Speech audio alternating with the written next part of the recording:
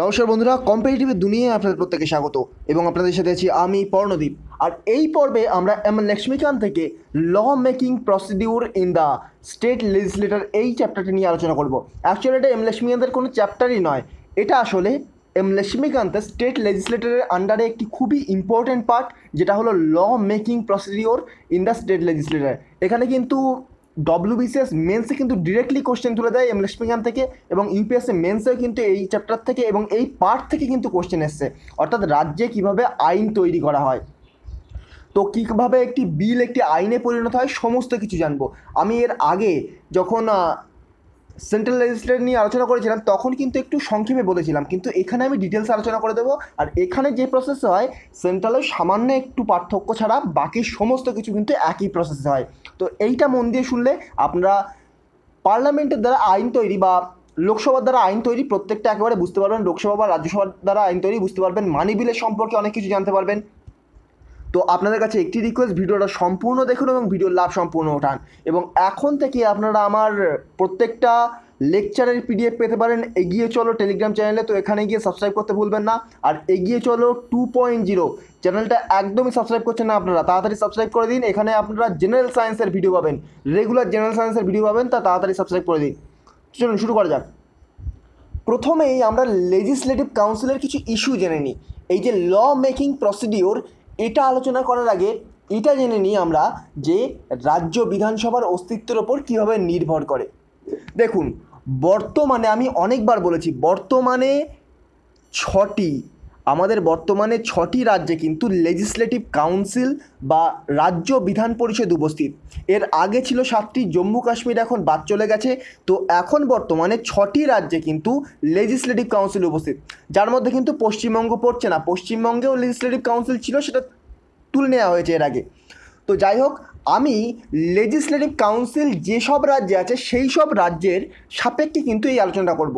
তো legislative council 6টা রাজ্যে আছে বলতে এই নয় যে আমি এটা নিয়ে আলোচনা করব না। তার মানে এটা যে লেজিসলেটিভ কাউন্সিলে কীভাবে এটা বিলে পরিণত হয়, লেজিসলেটিভ কাউন্সিলের ভূমিকা কতটা, সেটা নিয়েও আলোচনা করব। কিন্তু ধরুন যদি কোনো পার্টিকুলার রাজ্য হিসেবে কোশ্চেন আসে, যেমন ধরুন পশ্চিমবঙ্গ হিসেবে যদি কোশ্চেন আসে, তাহলে আপনারা তখন লেজিসলেটিভ কাউন্সিলের যে পার্ট, ওই পার্টটা বাদ দিয়ে বাকিটা লিখতে পারেন, তাহলেই কিন্তু আপনার অ্যান্সার সঠিক হবে। তো এই হলো লেজিসলেটিভ কাউন্সিল ইস্যু বলে আমি পয়েন্ট করেছিলাম। এবার দেখুন অর্থ বিলের ক্ষেত্রে কী কী প্রবলেম হয়।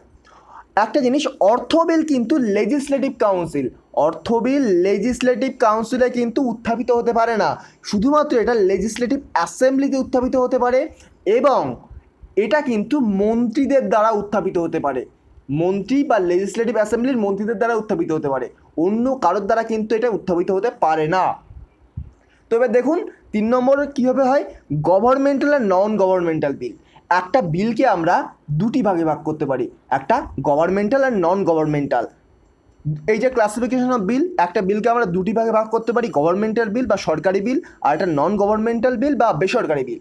এবার দেখুন, এই যে সরকারি বিল শুধুমাত্র কিন্তু মন্ত্রীরা উত্থাপন করতে পারে, আর বেসরকারি বিল লেজিসলেটিভ অ্যাসেম্বলি অর্থাৎ রাজ্য বিধানসভা, লেজিসলেটিভ কাউন্সিল রাজ্য বিধান পরিষদ, যে কোনো একটি সদস্য কিন্তু এই বিলটা উত্থাপিত করতে পারে, নন গভর্নমেন্টাল বা বেসরকারি বিল। কিন্তু নন গভর্নমেন্টাল বিল উত্থাপন করার 1 মাস আগে কিন্তু নোটিশ দিতে হয় যে আমি একটি নন গভর্নমেন্টাল বিল বা বেসরকারি বিল উত্থাপন করতে চলেছি। তো দেখুন, এটা বলা লাগে না যে আমি একটি নন গভর্নমেন্টাল বিল উত্থাপন করতে চলেছি, কারণ যে উত্থাপন করছে তার উপরই নির্ভর করে সেটা গভর্নমেন্টাল বিল হয়ে যাবে। যদি সে মন্ত্রী হয় তাহলে গভর্নমেন্টাল বিল হয়ে যাবে, সে যদি মন্ত্রী না হয় তাহলে সেটা নন গভর্নমেন্টাল বিল হয়ে যাবে। এবার দেখুন গভর্নমেন্টাল বিল, এই গভর্নমেন্টাল বিলকে আবার দুভাগে ভাগ করতে পারি, 1 মানি বিল আর 2 আদার্স। এবার দেখুন মানি বিল শুধুমাত্র রাজ্য আইনসভার মন্ত্রী বা লেজিসলেটিভ অ্যাসেম্বলি বিধানসভা রাজ্য বিধানসভার মন্ত্রীরাই কিন্তু এই মানি বিলকে উত্থাপিত করতে পারেন। কিন্তু অন্যান্য যে আদার্স বিলগুলো রয়েছে এইগুলো কিন্তু রাজ্য বিধানসভা বা রাজ্য বিধান পরিষদের যে কোনো একজন মেম্বার কিন্তু উত্থাপন করতে পারেন। তো এই হলো ক্লাসিফিকেশন অফ বিল। এবার আমরা ডিরেক্টলি চলে যাব কীভাবে বিলটা উত্থাপন করা হয়, বিল থেকে কীভাবে আইনে পরিণত হয় সেটা আমরা ডিটেলসে জানবো। তো প্রথমে যে পয়েন্টটা হলো ফার্স্ট রিডিং। আপনারা যদি এম লক্ষ্মীকান্ত দেখেন তাহলে কিন্তু এরকমভাবে পয়েন্ট আকারে পাবেন না, এখানে কিন্তু 3টে কি 4টে পয়েন্ট করে দেওয়া রয়েছে এম লক্ষ্মীকান্তে। তো ওখানে এইভাবে পাবেন না, আমি এটা ডিটেলস আলোচনা করছি যাতে বোঝার সুবিধার্থে। তো ফার্স্ট রিডিংয়ে কী হয়, ফার্স্ট রিডিংয়ে শুধুমাত্র ওই বিলের টাইটেলটা সম্পর্কে পাঠ করা হয়, ওই বিলের টাইটেল কী বিষয়ে এই বিলটা সে সম্পর্কে পাঠ করা হয়। কিন্তু এই ফার্স্ট রিডিংয়ের সময় কিন্তু ওই বিল সম্পর্কে কোনো রকম আলোচনা হয় না।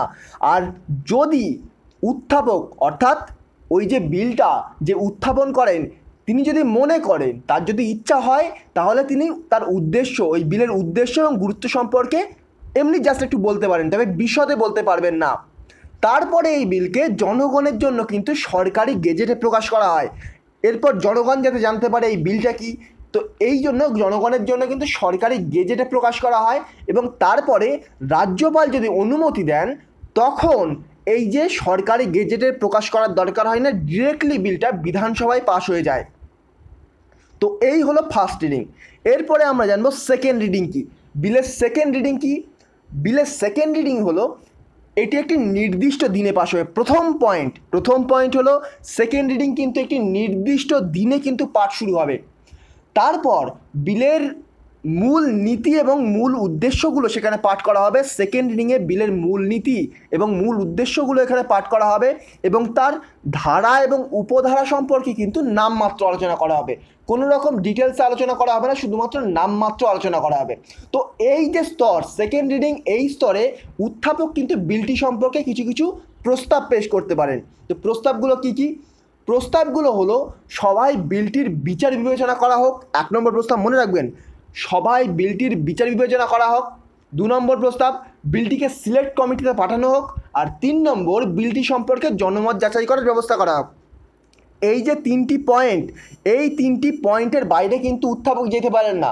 উত্থাপক এই 3টি পয়েন্টের মধ্যে যে কোনো একটি পয়েন্টকে কিন্তু সিলেক্ট করবেন। কী মানে পয়েন্ট?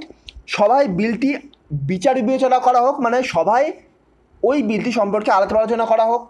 2 নম্বর পয়েন্ট, বিলটিকে সিলেক্ট কমিটিতে পাঠানো হোক। সিলেক্ট কমিটির কাজ কি একটু পরেই বলবো, তো সিলেক্ট কমিটিতে পাঠানো হোক। আর 3 নম্বর, বিলটি সম্পর্কে সাধারণ মানুষের মধ্যে ছড়িয়ে দেওয়া হোক, বিলটি ঠিক কি বিলটি ভুল সেটা জানার জন্য। তো এই হলো 3টে পর্যায়। তো এরপরে আসবে কমিটি ডিসকাশান। এই যে সিলেক্ট কমিটি, এই সিলেক্ট কমিটি চলে আসবে। তবে আরেকটা কথা, পশ্চিমবঙ্গে কিন্তু আমাদের লেজিসলেটিভ কাউন্সিল বা রাজ্য বিধান পরিষদ নেই।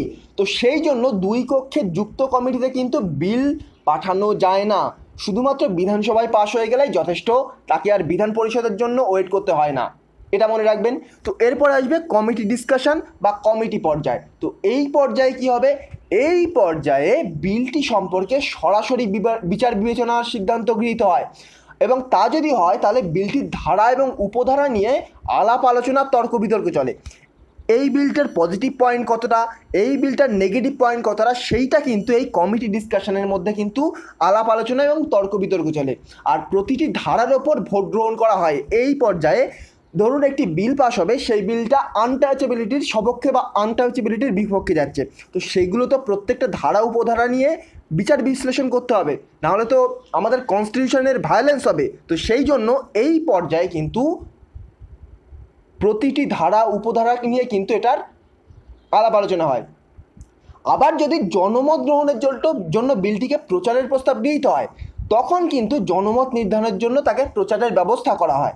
আর জনমত যাচাই হওয়ার পর তা কমিটির দ্বারা কিন্তু বিবেচিত হওয়ার ব্যবস্থা করতে হয়। তবে যদি সাধারণত সিলেক্ট কমিটিতে বিলটিতে পাঠানো হয়, যদি পাঠানো হয় তখনই এইসব ক্ষেত্রে হয়। বললাম সিলেক্ট কমিটিতে 3টি পয়েন্ট বলেছিলাম, সবাই বিলটির বিচার বিবেচনা, বিলটিকে সিলেক্ট কমিটিতে পাঠানো, অথবা বিলটি সম্পর্কে জনমত যাচাই করার ব্যবস্থা। এই এক্ষুনি যেটা বললাম, এটা যদি সিলেক্ট কমিটিতে পাঠানো হয় তখনই কিন্তু এটা হবে। এরপরে আসবে রিপোর্ট ডিসকাশন বা রিপোর্ট পর্যায়। এবার দেখুন, বিলটিকে তো সিলেক্ট কমিটিতে পাঠানো হলো, তারপরে কি হবে? বিলটিতে সিলেক্ট কমিটির পাঠানোর সিদ্ধান্ত যদি গৃহীত হয় তাহলে বিধানসভায় ওই কমিটি গঠন করা হবে। তো কমিটিটা কীভাবে গঠন করা হবে? ধরুন একটি বিধানসভায় আমি একজন এমএলএ, আমি মন্ত্রী, আমি সেই বিলটিকে উত্থাপন করলাম। তো বিলটিকে আমি যে উত্থাপন করব, এবার ওই সিলেক্ট কমিটির সদস্যগুলোকেও আমি স্থির করব কারা কারা ওই সিলেক্ট কমিটির সদস্য হবেন সেটা আমি স্থির করব। কিন্তু যদি বিলটি রাজ্য বিধানসভা বা লেজিসলেটিভ অ্যাসেম্বলিতে উত্থাপন করি, আমি যদি রাজ্য বিধানসভার সদস্য হই, তখন যদি আমি বিলটিকে উত্থাপন করি, তখন স্পিকার কিন্তু সেই বিলটির যে কমিটি, সিলেক্ট কমিটি, সেই সিলেক্ট কমিটির সভাপতিকে কিন্তু স্পিকার নিযুক্ত করবেন। আমি বাকি সদস্যদের নির্বাচিত করব, কিন্তু সেই বাকি সদস্যদের মধ্য থেকে স্পিকার কিন্তু ওই সিলেক্ট কমিটির সভাপতি বা প্রেসিডেন্টকে নির্বাচিত করবে। এবার ধরুন বিলটি রাজ্য বিধান পরিষদ উত্থাপন করছি, আমি রাজ্য বিধান পরিষদের একজন সদস্য, রাজ্য বিধান পরিষদে আমি বিলটি উত্থাপন করছি, তখন কি হবে? তখন রাজ্য বিধান পরিষদের চেয়ারম্যান কিন্তু ওই সিলেক্ট কমিটির সভাপতি বা প্রেসিডেন্টকে নির্বাচন করবেন, কিন্তু আমি ওই সদস্যগুলো সবাইকে, ওই সিলেক্ট কমিটির সদস্যদের কিন্তু আমি নির্বাচিত করব। তো এই হলো একটি সিলেক্ট কমিটি কীভাবে গঠন করা হয়। তো এই সিলেক্ট কমিটি গঠন করার পরে সিলেক্ট কমিটি বিলটি ধারা উপধারা নিয়ে পুঙ্খানুপুঙ্খভাবে বিচার বিশ্লেষণ করে। তো এই পর্বে সিলেক্ট কমিটি বিলটির পরিবর্তন করতে পারে এবং পরিমার্জনাও করতে পারে, কিন্তু কমিটি বিলটির মূল উদ্দেশ্য বা মূল প্রতিবেদন বা মূল নীতি কিন্তু কোনো রকম টাচ করতে পারে না, কোনো রকমভাবে পরিবর্তন করতে পারে না। কিন্তু কমিটি বিলটির কিন্তু বিচার বিশ্লেষণের পর বিলটি সম্পর্কে কমিটি তার প্রতিবেদন বা রিপোর্ট তৈরি করবে। এই যে রিপোর্ট তৈরি করবে, সেই রিপোর্টটাও পরবর্তীতে আলাপ আলোচনা হবে। তো সেটাই হলো রিপোর্ট ডিসকাশন। তো পরবর্তী judicial review, actually judicial review supreme কোর্টের ক্ষেত্রে ইউজ করা হয়, কিন্তু আমি এখানে জাস্ট বোঝার জন্য জুডিশিয়াল রিভিউ টার্মটা এনেছি। এখানে বিচার বিবেচনার প্রস্তাব কীভাবে সেটা আলোচনা হবে সেটা সম্পর্কে জানবে। এবার সরকারি গেজেটের রিপোর্ট এবং সংশোধিত মানে যে বিলটা সংশোধন করা হয়েছে সেই বিলটা প্রকাশ করা হলো। এবার এই অবস্থায় বিলের যে উত্থাপক, আমি বিলটা উত্থাপন করেছি, তো এই যে বিলের উত্থাপক যে কোনো একটি প্রস্তাব গ্রহণ করতে পারেন। এখানে আবার 3টি প্রস্তাব রয়েছে। কি কি? সিলেক্ট কমিটিতে আবার বিলটিকে পাঠানো হোক, একবার আলাপ আলোচনা করার পর সিলেক্ট কমিটি রিপোর্ট দিয়ে দেওয়ার পরে সিলেক্ট কমিটিতে বিলটিকে আবার পাঠানো হোক, বা বিলটিকে সিলেক্ট কমিটিতে আবার পাঠানো হোক, বা সিলেক্ট কমিটি কর্তৃক পেশ করা বিলটির বিচার বিবেচনা করা হোক। আর 3 নম্বর হলো জনমত যাচাই করার জন্য বিলটিকে প্রচার করার ব্যবস্থা করা হোক। মনে রাখবেন, এটা কিন্তু দ্বিতীয় পর্যায়। একবার সিলেক্ট কমিটি থেকে বিলটা রিপোর্ট ডিসকাশনের মাধ্যমে চলে এসছে, তারপর বিলটিকে নিয়ে আবার বিচার বিবেচনার প্রস্তাব গ্রহণ করা হচ্ছে। তো এই স্তরে কিন্তু সংশোধনী প্রস্তাবও উত্থাপন করা যায়, কিন্তু সংশোধনী প্রস্তাব গ্রহণ করা বা না করা স্পিকারের ওপর নির্ভর করে। স্পিকার স্থির করবে এই বিলটির সংশোধনী প্রস্তাব গ্রহণ করব না, সেটা স্পিকারের ওপর নির্ভর করবে। তো এরপরে আসবে থার্ড রিডিং বা বিলের তৃতীয় পার্ট। তো এই পার্টে কি হয়? এই পার্ট একটি নির্দিষ্ট দিনে এই পার্টটা সম্পন্ন হয়। তো এই যে পার্ট, এই পর্যায়ে বিলটি সম্পর্কে সামগ্রিক আলোচনা করতে হয়। এর ধারা উপধারা নিয়ে কিন্তু কোনো রকম খুঁটিনাটি আলোচনা করা হয় না, কারণ সেকেন্ড স্টেজে কিন্তু আমরা এর ধারা উপধারা নিয়ে আলোচনা করেছি। এই যে বললাম জুডিশিয়াল রিভিউ, তারপরে রিপোর্ট ডিসকাশন, কমিটি ডিসকাশন, এগুলো কিন্তু সেকেন্ড রিডিংয়ের মধ্যে পড়ে। তো এর থার্ড রিডিংয়ে কিন্তু এই বিলটিতে কোনো শব্দগত ত্রুটি আছে কিনা, অর্থাৎ বানান ভুল আছে কিনা, তারপরে কোনো রকম আনুষ্ঠানিক ত্রুটি, অর্থাৎ এর রিপ্রেজেন্টেশন, অর্থাৎ এর প্রেজেন্টেশনটা ঠিক আছে কিনা। রিপ্রেজেন্টেশন বললাম তার একটাই অর্থ, কেননা এর আগে একবার বিলটিকে সিলেক্ট কমিটির দ্বারা দেখা হয়েছে, এবং তৃতীয় পার্টে রিপ্রেজেন্টেশনটা ঠিক আছে কিনা সেগুলো দেখা, এবং যা যদি ঠিক না থাকে তো সেগুলো বর্জন করা এবং নতুন প্রেজেন্টেশন অর্জন করা, অনুমোদন করা। তো এইগুলো কিন্তু বিলের তৃতীয় পার্টে দেখা হয়। তো বিলের তৃতীয় পার্টে দেখার পরে আমি একটা পয়েন্ট রেখেছি, দেখুন, লেজিসলেটিভ কাউন্সিল ডিলে বা বিধান পরিষদ দেরি করতে পারে এই বিলটা নিয়ে। আপনার রাজ্যে বিধান পরিষদ আছে, আপনি অন্ধ্রপ্রদেশ বা তেলেঙ্গানার মানুষ, তো আপনাকে রাজ্যে বিধান পরিষদ আছে। তো বিধান পরিষদ কী করতে পারে এই বিলটি সম্পর্কে? বিলটিকে কিন্তু বিধান পরিষদ অনুমোদন করতে পারে, বা বিলটিকে বাতিল করতে পারে, বা বিলটিকে সংশোধন করতে পারে, বা বিলটিকে আটকে রাখতে পারে। এই 4টি ক্ষমতাই আছে।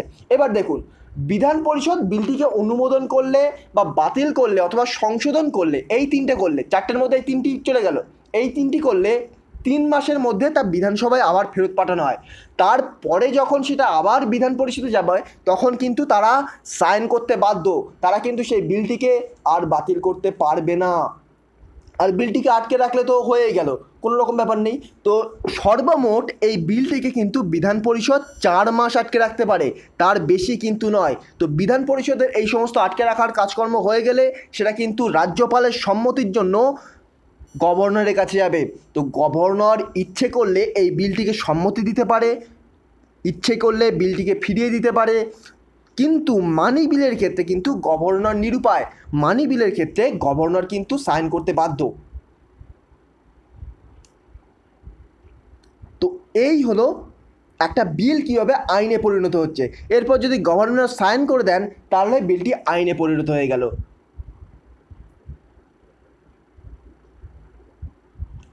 তো এই হলো total law making procedure in the state legislator. তো ভিডিওটা যদি ভালো লেগে থাকে, এ থেকে যদি কোনো রকম উপকার পেয়ে থাকেন, তাহলে আমার চ্যানেলটিকে সাবস্ক্রাইব করে পাশে থাকা বেল আইকনটি প্রেস করতে ভুলবেন না। তো আজকের মতো গুড বাই, পরবর্তী ভিডিওতে আবার দেখা হবে। Thank you.